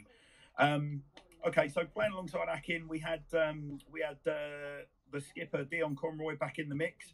From my point of view, followed up an outstanding performance on Saturday with another cracking performance. What were your hot takes on Dion? I'd genuinely say that I think he's put in 2 man of the match performances back to back now, which is very good going. Yeah. It's really interesting, isn't it? Because some of the discord that we were hearing in the stands and were debating ourselves in the bar was, were we seeing the performances for centre back that, you know, maybe cast his eyes at other options, you know, away from Swindon Town, and therefore he's trying to nurse his way through to the end of the season. I think the performance against Exeter was a real killer in that respect. Completely with you though, Ty. I thought he was excellent on the ground. I thought he was commanding in the air. He just seemed to be sort of playing. If Exeter was a kind of lackluster, sort of shrugging performance from Dion, the kind of Dion that we saw at the start of the season, you know, chest out, head up, carrying the ball out from the back effortlessly, distributing into the midfield and beyond. Some of his diagonals just absolutely outstanding. And alongside him was, of course, Matt Bowdry, who's managed to get himself through another 90 minutes. unscathed. And what did you make of Bowdry's performance? A bit like Dion, just very solid. Like in the air, very good with his feet. I think that there was one time where he sort of misjudged it, and they managed to get a shot off in the first half, which was a bit nervy. I think it came just after their goal. But other than that, he did it all well, and then really late on put in an absolute cruncher of a tackle where you thought he's not going to get up from that, and he sprung straight back up. So I thought it was a very good shift. Yeah, he certainly did. I mean, he looked the part. I mean, earlier in the season, when I mentioned obviously I was at the Sutton away game, and the thing that really struck me about Frenchie in that game was that he was so commanding, put his head absolutely everywhere, ended up with his head in the bandage as a consequence of that, but put in a man of the match performance. And yeah, bar the slip in the first half where he's given away an half decent opportunity that Sutton didn't capitalise on, I thought Frenchie was absolutely faultless. And Mr. Dependable on the right-hand side, Rob Hunt. I thought Rob Hunt, good, solid 7 out of 10 performance. Exactly what you expect from Rob Hunt. Didn't put a foot wrong all night for me. Got up and down the line. Just quietly efficient. Superb performance. What were your takes on Rob Hunt? Wouldn't disagree with you one bit. It's 6 or 7 out of 10, no more, no less. Same as normal. So then we glance across the midfield, and we've got Ricky Aguiar. Now, if you were going to be hypercritical about any of the players in the lineup on Tuesday night, I think it would be very easy to point a finger at Ricky Aguiar. Obviously, subbed off was I think the thing with Ricky Aguiar is that, unfortunately, because of the circumstances in which he's found himself in the first team, and with the calibre of player that we've got sat on the bench, a certain Mr. Jack Payne, Ricky Aguiar is going to come in for a little bit of scrutiny, and I think unfairly so, because I thought Ricky Aguiar was very neat and tidy. Certainly, I mean, obviously he's raised the bar in terms of expectations with his 2 goals on his it was his full debut, wasn't it, at the county ground. And now the issue is, of course, that we're expecting Ricky Aguiar to be getting into goal scoring positions, testing the keeper, and he's had a couple of chances in the last couple of games where it hasn't quite gone to plan for him. And I've heard a couple of little groans of discontent, and certainly in the build up to Saturday's game, Ricky Aguiar is one of those players where people are saying, like, maybe it's time that you just pull him out the firing line, give him a little bit of a breather. But how did you feel about Aguiar's performance on Tuesday night? It was, for some reason, it was much improved. I thought he seemed to be re-energized after like a 2-day turnover, which I didn't really expect. I think anyone with a bit of common sense would expect that makes them more like leggy and more tired the later it gets. Probably helps that he ended up getting substituted, so he didn't get into like the later stages of the game where he probably would have been like extremely leggy. But for the time he was on the pitch, he was top drawer, and just he causes an issue when he's on the ball, because you know that he can be a threat. Even if he's 30 yards out, he can hit a shot and it will just fly in potentially, because he's got the ability and the technique. Yeah, and he's a very different player to Louis Reed, and a very different player to Ellis Iandolo. So for me, Ellis's strengths are running with the ball.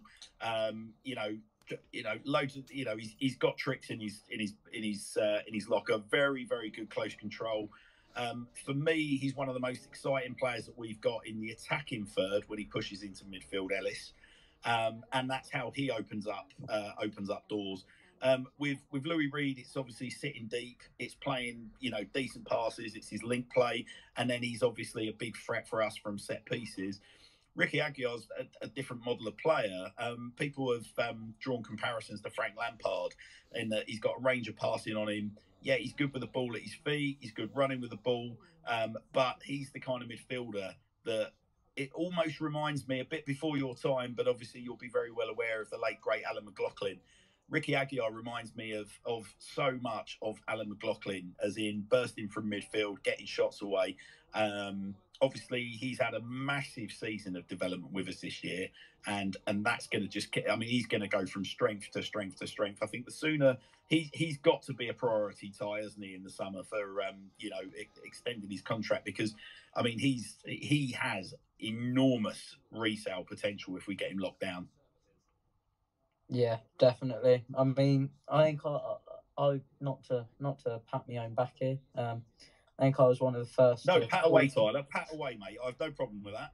With being one of the first to call for him to get a start, and I think a Lampard comparison is bang on. The late arriving runs, just like Walsall, it is what he does, and I can't say that I ever got the pleasure of watching Alan, so I'll just take your word for that one. But yeah, I mean, if you're getting your name compared to those two, then you're not doing too badly. Yeah, you're doing something well, aren't you? I think, and interestingly enough, I mean, it's quite a. I'll tell you what does interest me is when we are getting free kicks around the edge of the box. Obviously, Louis Reed's the shoe-in for those, and has obviously hit the target for us this year, and caused mayhem with his free kicks as well. Certainly earlier in the season, we all know, and certainly Chippenham will tell us that Ricky Aguiar has got a free kick and a half on him. Must be quite frustrating for him that obviously he's the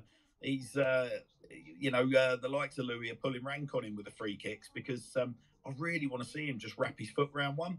But I think the issue that you've got, particularly in this running, is we're in for a lot of tight games. So it's just a shame that he's got a couple of top men ahead of him, hasn't he, in the free kick stakes. But I am sure a direct free kick from Ricky Aguiar is going to happen sooner rather than later. Watch this space, is going to happen on Saturday. Yeah, exactly. All right. The returning Harry McCurdy. Tell me all about Harry. McCurdy starts, McCurdy scores, normal services resumed. It sounds very Andrew Hawes at Plymouth, but it's how it goes nowadays. He is just lethal all the time. Yeah, I mean he's electric, isn't he? I think I mean you and I shared a text with a few people earlier in the week, and I think I said something along the lines of, at the start of the season, he was like an angry wasp or a headless chicken or a rebel without a cause, were I think the metaphors that I used. And the interesting thing about Harry now is I personally thought Tuesday night was probably his most disciplined and outstanding performance of the season. Some of his running for me was truly outstanding. His off the ball work was unbelievable, and there just seems to be. I'm struggling to put my finger on it, because I think it's very easy just to point and say, look at the way he's digging out the refs. He's definitely reined that in terms of some of the verbals at officials. He's still having a go at linos and whatnot. But he doesn't seem to sort of slip into that sort of sulky mode. It doesn't seem to knock him off his stride quite like it did earlier in the season. Yeah, I mean, obviously we know he's got pace about him, but he's a rival in the box. His timing of his runs in the box is really proving devastating for the opposition at the moment. And what was now? Obviously, I was watching on iFollow, and I played the game back. Do you think we were? Because I'll tell you what, I'm going to say yes to my own question. But do you think we were a bit lucky with our goal in relation to it being offside? A bit hard for me to tell from Townend, but I'd argue that he's in line with the ball potentially. So, but if our goal's offside, then they've also got a goal that was offside. So, well, I mean, their goal was an their goal was an absolute farce, like an absolute farce. And I mean, I was absolutely raging. My laptop was lucky to survive, because at the point they scored, we were swarming all over him, and we gave away a very, very silly free kick. And especially against, I mean, given what we were saying earlier about the way Sutton set up and the way they play, you shouldn't be giving away any free kicks inside our own box where you can avoid it. And that was just so silly and avoidable. But yes, I think I made the point almost straight away. I mean, there was a Sutton fan moaning on Twitter, and I just made the point to them. It's like, like you really are done by there. But equally, so were we. So it's just rubber the green, isn't it? And it's nice that we got a rubber the green in that instance, but we'll come on to a rubber the green that we didn't particularly enjoy. Talk to me about I mean, I've skipped straight onto McCurdy, haven't I? But talk to me about Louis Reed's performance. How did you feel Louis slotted in? I mean, I'll tell you what. I mean, the elephant in the room, right, is his red card. Now you were adamant where you were. Now you've just said obviously you couldn't quite see the offside, but you've been adamant with me all week that wasn't a dive and there was contact. Just how obvious was it from the town end? So obvious. It hurt. It was genuinely painful because you can see Reedy knock the ball past him, and then as he's like gone to chase the ball down and just twat it into an empty net, like anyone with a brain in their heads would, the keeper's sort of stuck his opposite arm above the ball to catch Reedy. He might have exaggerated it a bit, and probably has, but would he get the penalty if he didn't? Probably not either. Yeah. But there's definite contact, and it's a definite penalty. And how the referee's given it the other way and decided it's a second yellow is quite baffling. Yeah. Well, listen, as I said, I mean, obviously I was watching it on the box. My immediate reaction was that's a penalty all day long. I think the goalkeeper has deliberately tripped him. I think the goalkeeper's essentially taken a gamble and gone, he's got to go. Because if I bring him down, he's heading away from goal, so the chances are I'll probably get a yellow.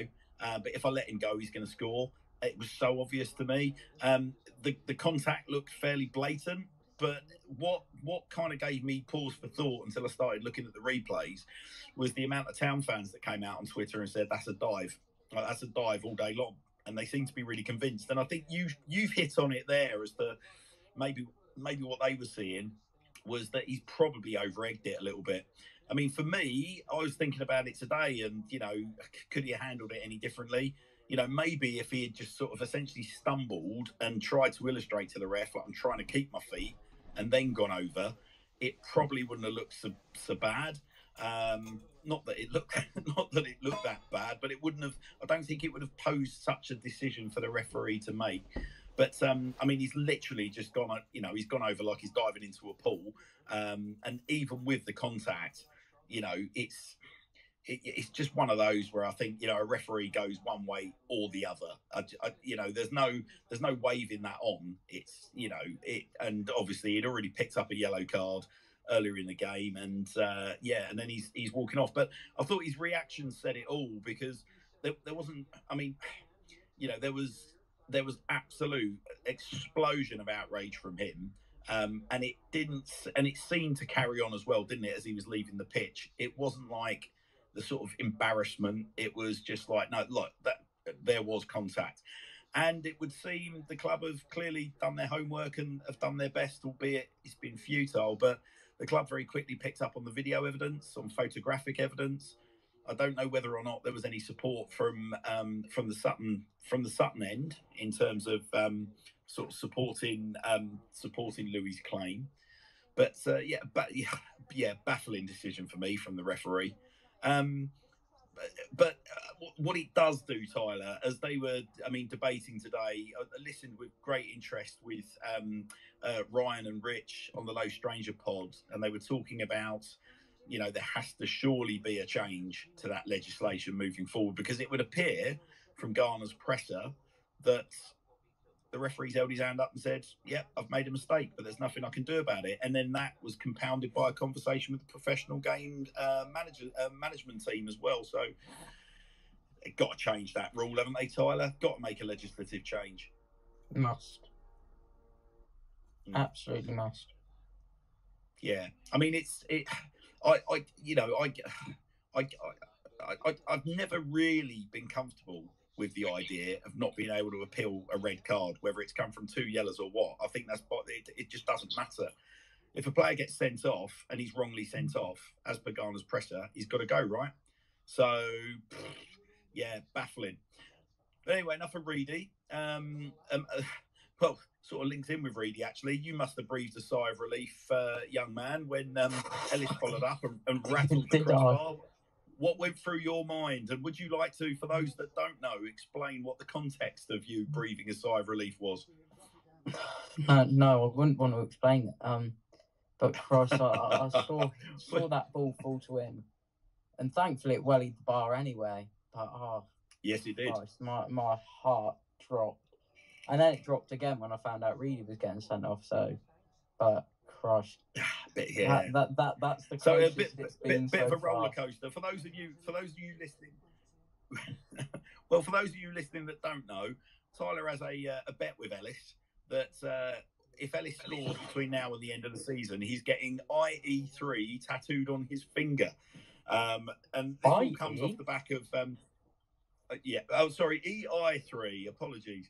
And this all comes off the back of Tyler giving Ellis a bit of a going over earlier in the season when he was occupying the left wing back berth. And demanding that Ellis his time in the first team is short lived would probably be the politically correct way of putting it. But I mean, listen, going to go right the way back to what I said at the start, Tyler, with the lineup.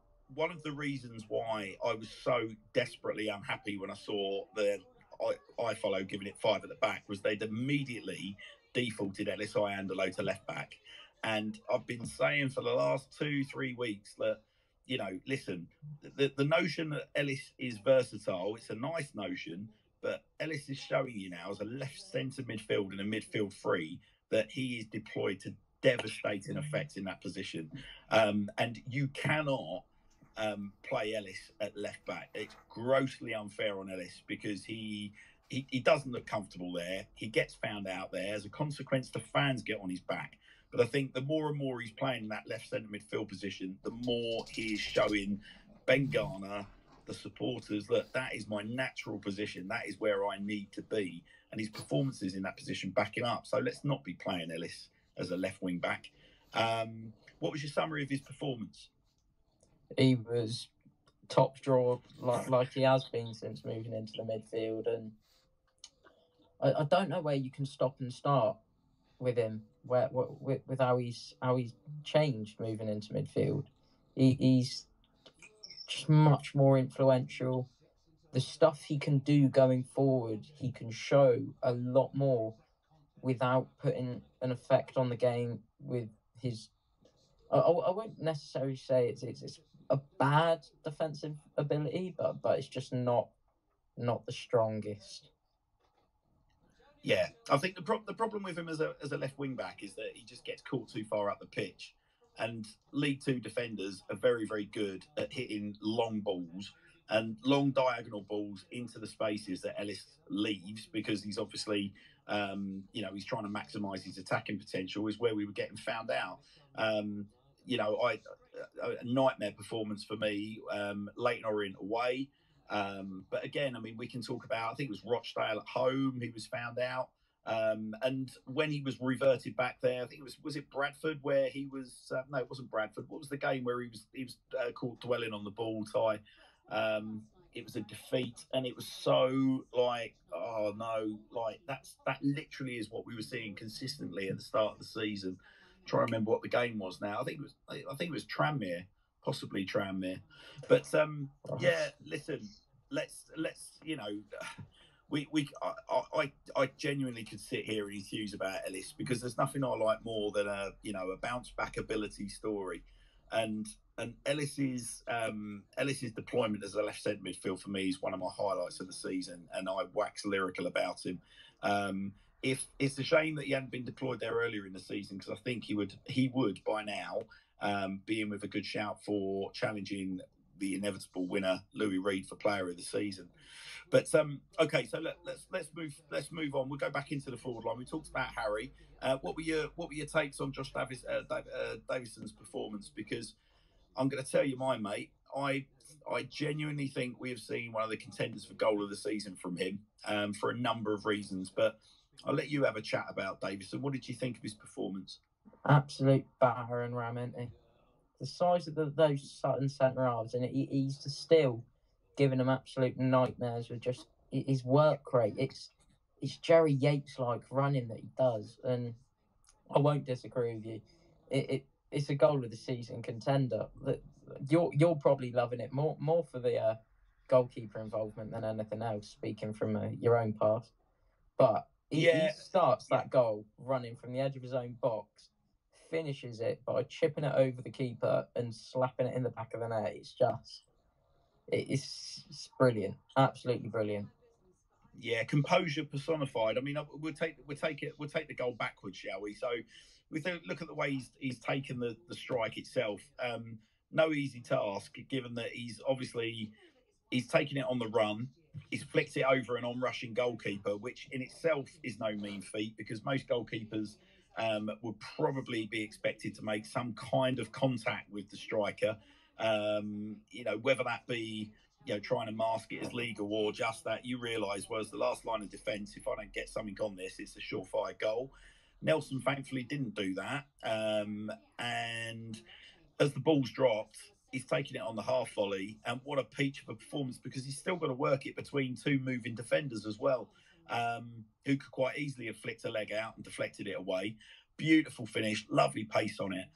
But just prior to obviously taking it down on the run, the thing that you've got to look out for in terms of what Jojo's done there. So obviously he's taken the high ball, landed, and if you look at what he does with his left hand, he's basically created the space that's enabled him to get his body angle right to then arrow the most perfect, almost like a Dion Conroy diag, but just perfect pace, perfect length. And when I say perfect, I literally mean inch perfect, because Nelson got a lot of stick for rushing out of his goal in the way that he did, but he had to.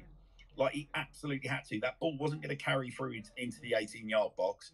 If he waits for it and tries to go for the catch, Davidson's going to nip in, beat into it anyway. So that kick has forced his opposite number. That Jojo's kick has forced Nelson to make a decision. Now, there is some hesitation from Nelson. Just for a split second, you see his body language change a bit. But still, I don't think that Nelson could have done a lot more there, to be totally frank. Maybe a younger, quicker keeper off his line could have come out and dealt with it, maybe. But just an absolutely sublime piece of distribution from Jojo, and I was chuffed that Ben Garner gave him the credit for that as well. And in the post-match presser, was very quick to say just how hard Jojo's been working on his distribution in that respect. But as you say, back rim round performance from Josh Davison. I love the way you draw a comparison with Jerry Yates, because I completely agree with you. Whilst obviously Jerry Yates would be on the left, sort of like working in behind Doyle, Davison is giving us a similar kind of level of output, but straight down the middle. And for the second week on the bounce, you've seen him bullying giant centre backs, which has been an absolute dream to see. So on the left hand side of the front three, we had Johnny Williams. What did you make of Johnny's performance? Once again, it's just he's very good, and then will pop up with a moment of absolute class. And I mean, his run for the second goal is brilliant. I've got to give Dion credit, because the ball to Johnny is remarkable, but Johnny's weight of pass and touch, it's why we have him. It's what he brings to the side with that ability. So yeah, Johnny's a match winner all day long, isn't he? I mean, every great team, you need 2 or 3 players in there that you guarantee that at least once in a match you're going to see something special from him. And more often than not, when we've had Johnny on the pitch, I felt that we've had that from him this year. It was interesting when we signed him, because I was given his injury record, and he's been a bit in and out at his previous clubs. And then as the games are unfolding with him playing, you're like, well, this doesn't look like a lad that's going to be giving us 90 minutes. I genuinely think, I don't know what they're paying Johnny Williams. As a senior pro, he's definitely going to be one of our higher earners, you would think. But even with his sort of, his 70 minutes or his 20-minute cameos to the end of the game, he's worth his weight in gold, and you can see he's so popular amongst the squad, isn't he? Every celebration is right at the heart of it. I think, but you nailed it for me, Tyler. It's not just his cross into the box, but it was undefendable. I think if McCurdy hasn't got his foot on that, it's ricocheting off someone and it's hitting the back of the net, isn't it? It was an undefendable cross. As soon as he left his foot, you must have been thinking that's a goal. Yeah, it just had to go in. Like, you've seen him whip it across the face, and you see I couldn't even see a Sutton defender. You just see Davison and McCurdy both running at it with the goal at their mercy near enough, and you think, well, one of them gets a touch, it's in no matter what. The only thing that can stop it was offside, but going off that Lino's track record through that 90 minutes, I mean, there was never going to be an offside, so... No, indeed. Well, I'll tell you what, I mean, in summary, we can talk about the subs. Obviously, we got 30 minutes back into Jack Payne's legs after his starting performance from the weekend. I thought Payne does what Payne does. I thought he's full of energy, full of running. It didn't seem to be quite as menacing for me when he was on the pitch on Tuesday night as he was at the weekend. But given his return from the kind of injury that he has, you certainly forgive him. That certainly wasn't a bad performance. The one sort of slight disappointment for me after his quarter of an hour cameo at the weekend, I was hoping to see a little bit more of Mandela Egbo. But for the sort of 10 odd minutes he was on the pitch, what did you make of Manny? He didn't have much to do going forward, really, but I think the one thing that he did bring us that sort of went unnoticed was because he's naturally a bit more of a right wing back sort of role. He just brings us that defensive shape and helps solidify later on in the game, and especially against a team where obviously we need the 3 points. It's two promotion battlers going at it, so knowing that he can come on, still be a threat going forward should we need it, but helps us sort of close the game out. I thought it wasn't a great performance, but off the bench he did what was asked. So I'd say it was one to put down in the good note. Yeah, I tend to agree, and I think in summary, if you look at our last two games, certainly not classic performances. But listen, obviously we're at the business end of the season now, aren't we? All the cliches come out about good team. Signs of a good team is like taking 3 points even when we haven't played that well. I think that's a little bit of a hard assessment of Tuesday's performance if you take that sort of cliche too literally, because I thought we were absolutely scintillating in the first 20 minutes, and the nature of their equalising goal seemed to knock the stuffing out of us. And as I think it was McCurdy himself that said when he was talking to TalkSport, that's the kind of game and that's the sort of performance at home earlier in the season that we were losing. You get a sense, the kind of sound bites you're getting from our squad, these boys really have got their tails up, haven't they? They've really got a belief that we are gunning for one of those automatic spots. It was interesting that Ryan Walker on the Low Strangers today talked about playoffs, but I mean, I'm not getting that sense at all. Listening to the way our boys are talking, I genuinely think they believe they can go up in one of the automatic spots. Where's your head at in relation to the league table, Tyler? What do you think that we're gunning for realistically? I think automatics is definitely an option. I mean, look, we've got 9 games left, and between us and second is 2 points. Between us and first is 8, and Forest Green are on an awful run. That could be 5 points if we beat them. I mean, it helps that Newport just lost to Hartlepool tonight, which the team who was in third, dropping points is massive. So if we can get out of our final 9, let's say 20 points, surely that's automatics. Yeah, you've got to think that, haven't you? And I mean, we are one of the form teams in this division at the moment, and I might add a division that is arguably the most bonkers division that I can remember in my time supporting Swindon Town, in terms of it being so close, so late in the season. But I think we've certainly done enough now that you're starting to look at the gaps opening up outside the playoff places, and you're starting to think like we're going to do something horribly wrong to not be part of the playoffs. So, but like you, I think the only reason I don't want to start talking about the autos is because we've just done so bloody well to put ourselves in this position against so much. Well, I mean, we I don't want to go on about what happened in the summer and how close to oblivion we came, right? But you can't not address that when you look at our current sort of, our current position in the table and just how well this squad have done.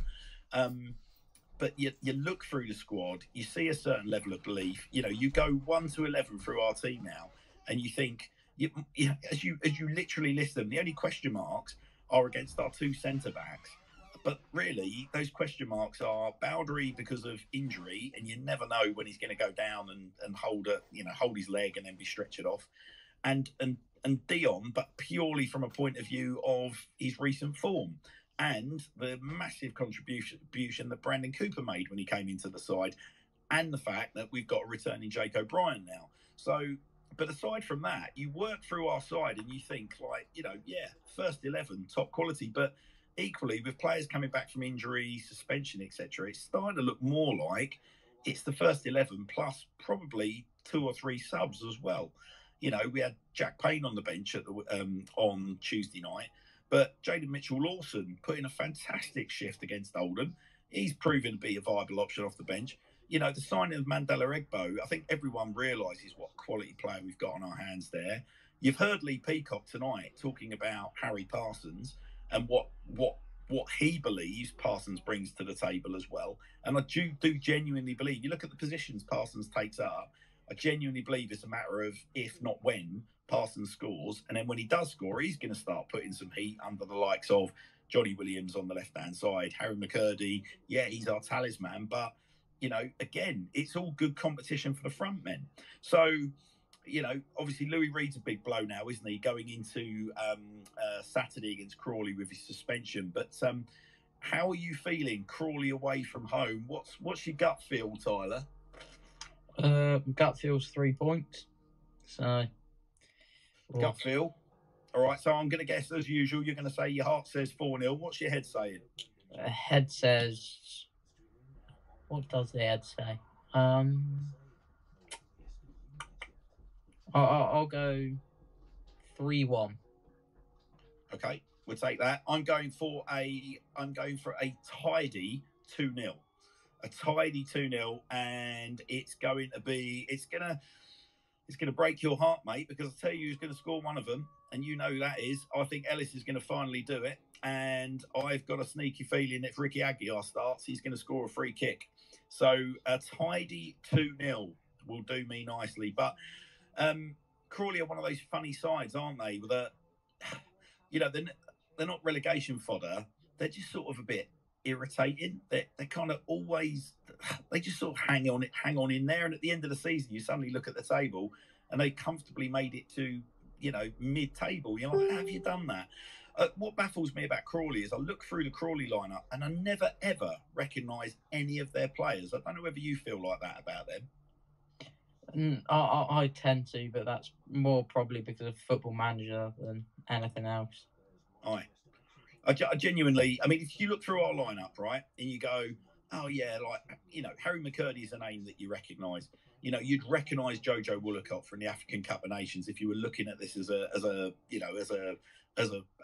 neutral. You work your way Williams. Down. Yeah, you're going to definitely recognise, Johnny Williams. I say, you're thinking, right, okay, there's a couple of lads in there that I recognise. But honestly, for all the seasons we've been turning out against Crawley, I think the only player that I ever really recognised was Isel McLeod back in the day, and big Brian Jensen at the back from his time at Burnley. But I don't recognise anyone any season at Crawley, and I don't know what their recruitment model is, but they just always just seem to hang on in there. So I think, and with a manager like, mate, you'll recognise someone this year. Who's that? They've got bloody Mark Marshall. Oh, yeah, well, of course they have. Well, okay. All right, I think we all knew when he was at Swindon there was a player in there. And on his day, Mark Marshall has put in a couple of decent performances against us. I seem to recall, was it Port Vale? I remember it being, I'm sure it was Vale who was on the wing for and he looked threatening.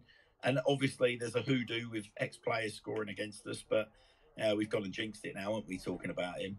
But no, I fancy a nice tidy 2-0. That will do me nicely. Well, look, Tyler, we're just coming up to 11 o'clock, mate, which I think is more often than not, it's a good time to finish. I'm glad you enjoyed Lee Peacock. I certainly did, and I'm sure our listening audience enjoyed it. And I'm sure there's going to be a lot of people that listen into the recording that will feed back to us later in the week. I do apologise, everybody, for the nature of the show being on a Friday night. As you know, we'll always run them on a Wednesday night where we can. This week, we pushed it back to Thursday. I'm going to be honest, it was my wife's birthday, and there was no way my football-hating wife was going to allow me to miss her birthday to do our show. So we moved it on to a Thursday. And then, unfortunately, there were a few circumstances between all of us collectively, which meant that we've had to bump it back 24 hours at the request of Lee Peacock. But he certainly didn't disappoint, did he? So I hope you've all enjoyed that. It's been an absolute treat having you all along. Tyler, you're at the game tomorrow. Safe travels. I will give you a call when you're in the ground, and I'll certainly be listening in from my wife's belated birthday celebrations. 1,100 Town fans, bring them home is what I would say. Bring those points home. 1,099, mate. Oh, 1,099, yeah. God, there's a what could have been I'm if I bought that ticket? I'm dragging along one from your neck of the woods, mate. Oh, you've just mentioned a filthy word. What, Palace? You said it again. You love him now. You love him now. No, I don't. Wash your mouth out. I'll tell you what, I love them if they let us keep Jake O'Brien at the end of the season, then I really would love them. I'll be loving them long time. If they let us keep Jake, you'll buy a Palace shirt with O'Brien on the back, won't you? Oh. Go on. No, that'd still be a step too far. No, I couldn't do that. That'd be tantamount to, no. Mate, you were never going to get me dressing up like a stripy Nigel. I just want to make that absolutely clear. It's never going to happen. I'm not interested. You tell your mate I called him a stripy Nigel when you see him tomorrow, and they know exactly what I'm talking about. But listen, safe travels, everybody, tomorrow. As I say, bring those points home. Tyler, it's been a delight, mate. Thank you ever so much. And thank you to everyone else for listening in. It's been a treat. We've got a brilliant show lined up next week, more of which I will be tweeting later. But we have got a selection of professional footballers, both past and present parents, coming on the show next Wednesday to talk about what it is to be a parent of a professional footballer, which is sure to be enlightening on so many levels. I'm more than happy to tell you a couple of them at the moment. We've got ex-Swindon Town loan player Johnny Smith's dad is coming on to speak with us alongside our show's namesake, Tom Broadbent's dad, Eddie's coming on. And we've got Irene Wellens joining us as well. And she might possibly be bringing a special guest with her as well, although that has been complicated by recent appointments and such like. I'm sure you can guess who that could have been, but he may still make an appearance. So yeah, as I say, we've got pro footballers' parents coming on to lift the lid on what it's like to be a parent of a pro, and particularly a parent of a pro at Swindon Town, past and present. So look forward to that. But in the meantime, thank you all again for tuning in. Look forward to catching up with you all, hopefully in person sometime soon. But if not, hear you on the airwaves next Wednesday. Take good care, guys. Bye for now.